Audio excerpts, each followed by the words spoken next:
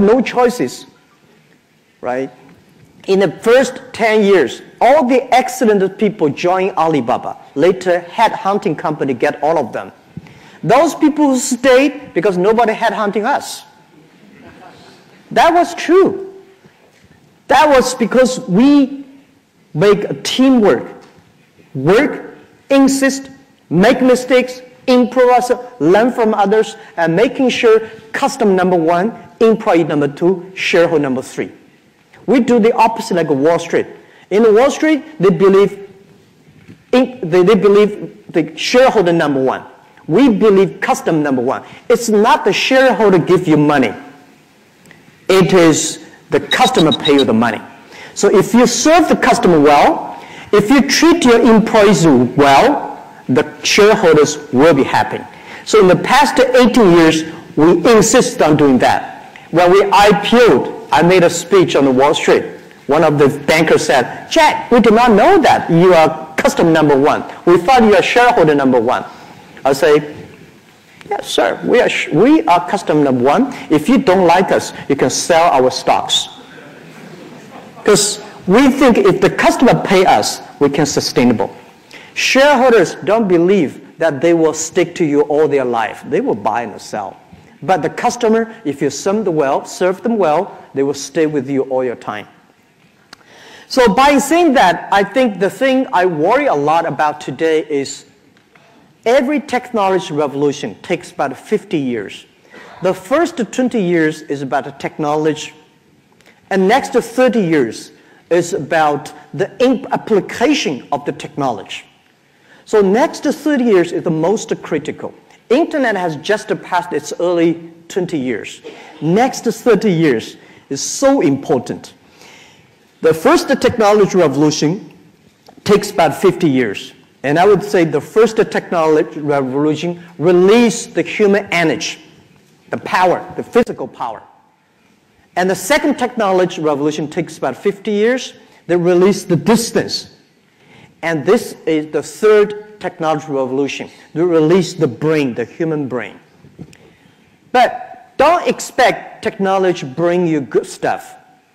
Technology bring a lot of social problems. The first technology revolution caused World War I, the First World War. The second technology revolution caused the Second World War. This is the third technology revolution. If human being cannot find a solution to fight against together, we will fight among each other. So what is the Third World War? I think this technology revolution, we should work together fighting against the poverty, fighting against disease, cancer, AIDS, and we should work together to fighting against the environment pollution. And this is what I believe next 30 years. Please pay special attention to the technology revolution. I found not many people believe that. And I'm calling on any country I go, I hope all the government pay attention to the 330s. Please pay attention to those people who are below 30 years old. Because those are the people who are born at the internet time. There are about 1.7 billion people today in the world. They are using internet. And most of them are born after the 1980s.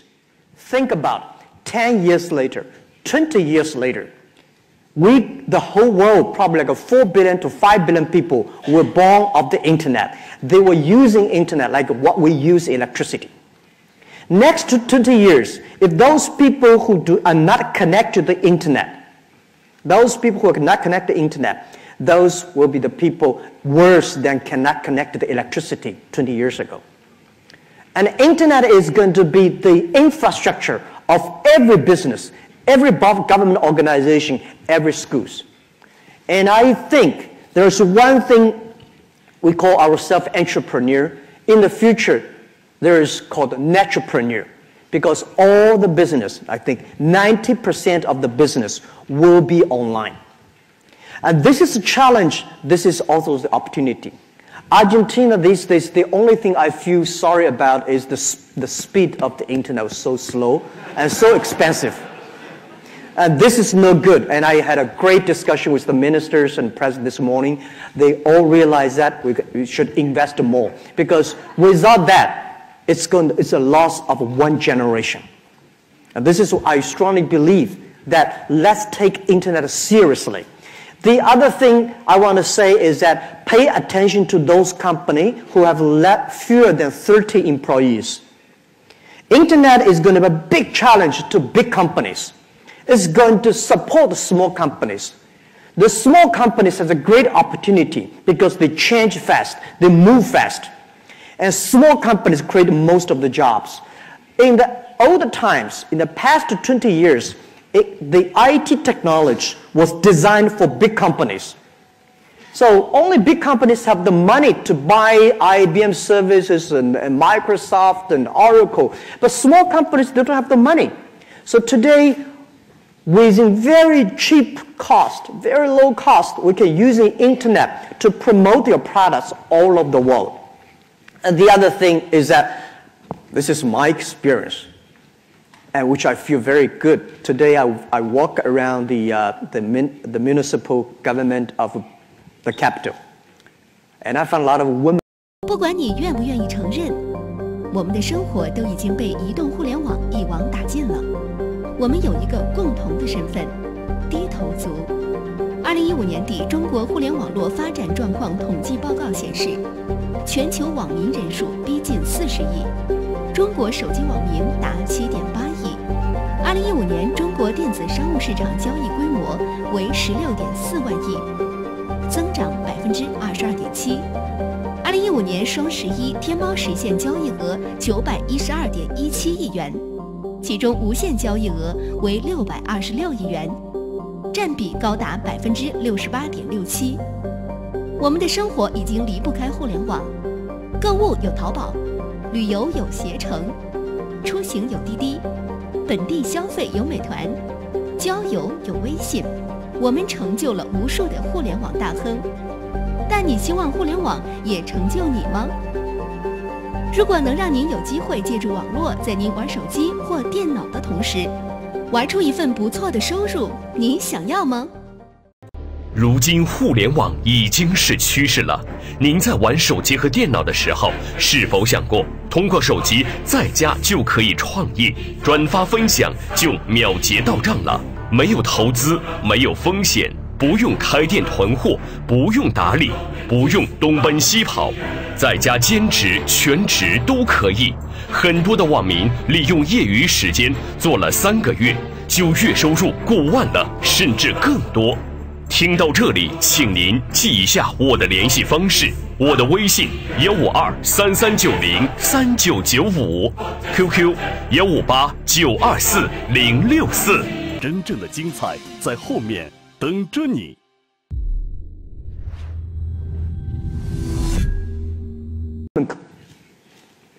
People, women have jobs.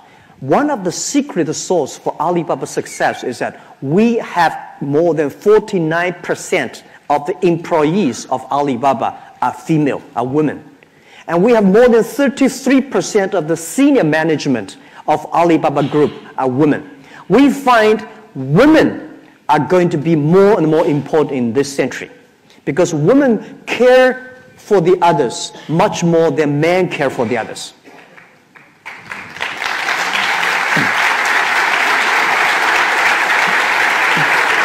The thing in the first and second technological revolution is about the competition of muscle, speed. But this competition, this third technology revolution, is the competition of wisdom, of knowledge, of user experience. When you think about the user experience, women can do much better than men. I say women care for their husband, children, and parents, and they also care for the work. Men, they care about their work more. So I think let's pay attention to those things. Next 30 years, those people are below 30 years old. Those companies have fewer than 30 employees, and 30% of the management of your company, or at least employees, should be women. That in this way, you can do much better job. And think about whether you like it or don't like it. Most of the business next 10, 20 years will be online, just like 100 years ago. If your company is not using electricity, you will be in trouble.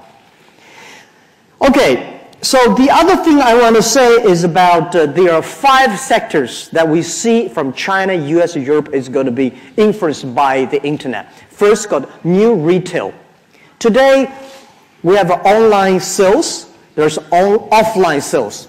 The offline, the retail, the supermarkets, all the malls will be in big trouble. Whether you don't like it, you like it. In the center of the city, most expensive places, people have a stock warehouse, so people go collect the thing. The cost is too expensive, cannot afford it. And the e-commerce is replacing them. But next 10 years, called the new retail, online plus offline, plus big data, and plus warehouse is going to be the new retail. So in the future, it's not about how could you sell things to the people. It's about how you serve the people better. So retail, the answer is how can you serve your consumers better rather than how you sell your products quickly and faster. Second is new manufacturing. Because of the Internet of Things, everything, every electricity, as long as you take it, there will be chip inside. There will be smart brain inside. So what we believe, the world is going to be connected with data, with internet. And the thing is that mobile phone, when you have today the mobile phone, when you put operating system inside, 20% of the usage of the mobile phone is about making phone calls. 80% of the use of the mobile phone has nothing to do with communication. Think about all the cars will put the operating system inside, and the cars will have only 30% of the function of the cars about driving, and 70% nothing to do with the transportation. And the other is new financing. I see a lot of developing countries facing big trouble on reaching the financial supporting. In the past centuries, financial system was designed for 20% of big companies. They neglect 80% of the small business, the consumers. So the new financial system, which is called fintech or techfin, we are going to support 80% of the consumers, 80% of the small business that never be connected to the on the financing. So I believe most of the banks are going to facing huge challenges in the future. About the manufacturing, last century, everything is about standardization. Everything is about large scale. Now, next 10 years, everything is going to be tailor-made, custom-made. So these big things that are changing. And also about manufacturing, and one thing I want to say is that past 20 years, we are making people like a machine. Next 20 years, we will make machine like a people. Machine is going to be very smart. And machine can play chess. That's a simple deal for them. I always say, when human being created the machine, we know machine will be powerful than us. When human being created the trains and the cars and planes, we know machine can run faster. When human being designed the computers, we know computer will be smarter than we are. All right? So computer can remember everything. Never forget. Never get angry. Right? Computer never get tired. When you get the electricity, the work keep on working. So I think computer is going to take a lot of jobs. The other thing is a new technology. The world is shifting from IT to DT. IT technology, information technology, is to empower yourself. DT, data technology, is to empower the other side.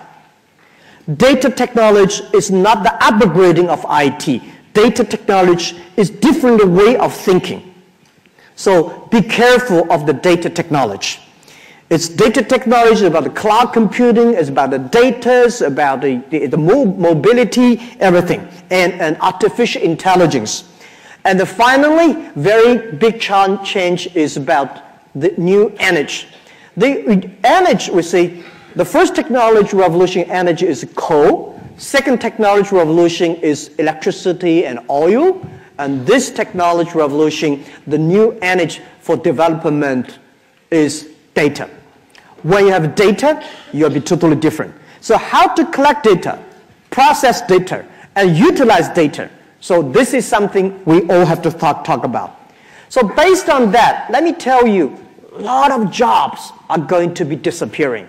A lot of jobs, white-collar jobs, you think, this is a great job. I got a lot of young people came to me and say, Jack, so we are going to have the data. So that means data analyst is going to be a good job in the future. Can I apply university study data analyst?